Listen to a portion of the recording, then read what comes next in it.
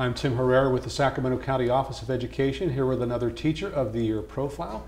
We're here with Michelle Crisp, who is the Teacher of the Year for the Robles School District.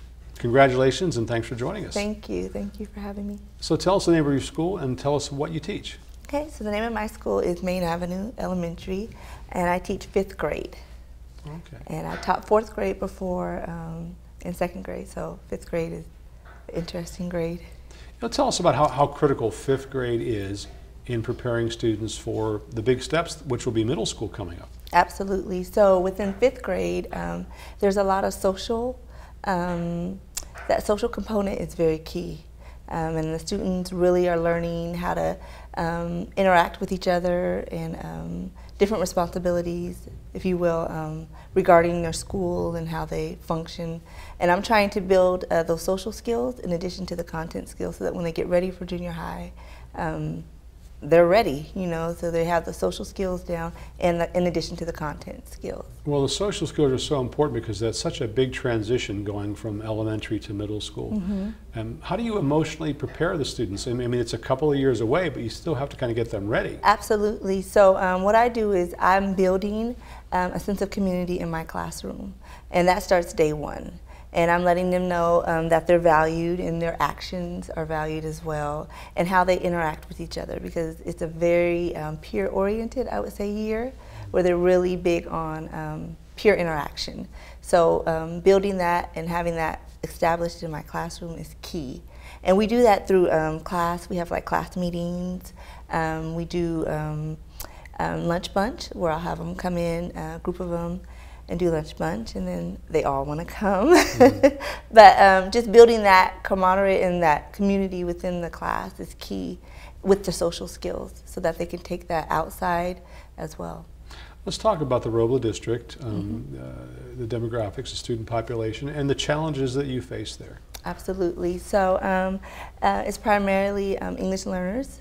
And so adapting to that is really getting to the students to communicate, to talk, making relationships with the families as well, and even the surrounding communities, building those relationships so that we have resources for the students both at school and off campus is key as well.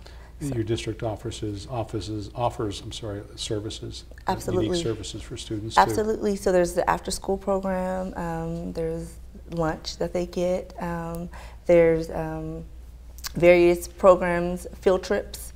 They bring in different activities and people to speak to the students. So there are a lot of resources that my district offers. And how do you take advantage of all that to make sure that the students get the most out of, you know, the field trips and the after school? Absolutely. So this year we were able to go to UC Davis, to the Madavi Center, which was absolutely amazing. And I jumped on that opportunity for the students to do because I knew that the learning that would take place on field trips are monumental, and the students really love it. You know, they love being away. Things like that, or doing other projects around even culture, different cultures within my classroom. Is very important and powerful as well. And so I always encourage the students to take advantage, or actually to participate in the activities at the school. So you have a multicultural classroom, and you Absolutely. try to celebrate all the different Absolutely. cultures. Absolutely. And we do that, like I said, by we do different projects around cultures, and the students absolutely love it because it opens up a realm of learning for the students and for myself about things that we didn't know initially. So I have a very multicultural classroom. So it's educational on many levels. Absolutely. Yeah. Yeah, absolutely. So what does it mean to you to be named as a Teacher of the Year? It means the world. It's an honor. In fact, my first year teaching, one of my students nominated me for Teacher of the Year at their dentist office, and I won. And I thought, wow, you know, that was amazing, not for the accolade, but the fact that they thought that highly of me. And so for my colleagues and the school and district to really honor that for me at this juncture in my life is absolutely amazing. So then with that recognition, now how do you view yourself?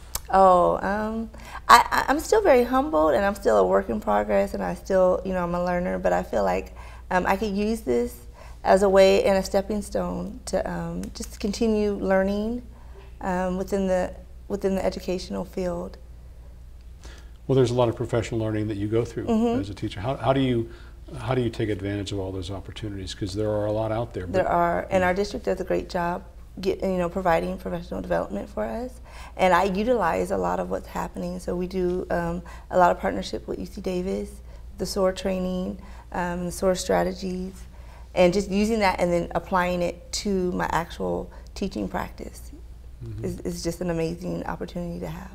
And then you probably have a lot of student teachers come into your classroom as well, and you have to model good behavior for them. Absolutely. In fact, the year before last, I had a student teacher, and it was just amazing to be in that mentor, position, because I also was a student teacher at one point. So absolutely, and for them to be able to shadow me and gain, hopefully really great teaching practices is an amazing opportunity as well. Being a mentor teacher is a big opportunity. It's also a big responsibility. Absolutely. Yeah. And there was a lot in that, because what you're doing is you're being a role model, a mentor, and that dual relationship to have, so that they're watching you and they're learning from you, and you just acknowledging that and knowing that in addition to the students also. So what do you do then to motivate your students? Do you have any special techniques or things that you do to try to get them excited about things? I really like music.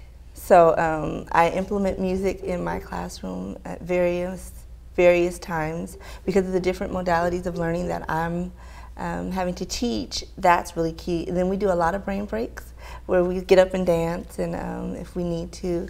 And then we do, like I said, we do field trips and then a lot of projects. So we're project-based. It's like a project-based learning in my classroom, where they're not just sitting in a seat all the time. We're up learning as well. So a lot, because students learn hands-on. They learn hands-on, and I'm a visual learner, and I know I have a lot of visual and kinesthetic, student learners. So being able to get up and move and talk and all that is very important. Well, we've looked forward to speaking with you, and congratulations to you on this honor. Thank you so We've been much. speaking with Michelle Crisp, who is the Teacher of the Year for the Robles School District. Thank you. Thanks for being here. Thank you.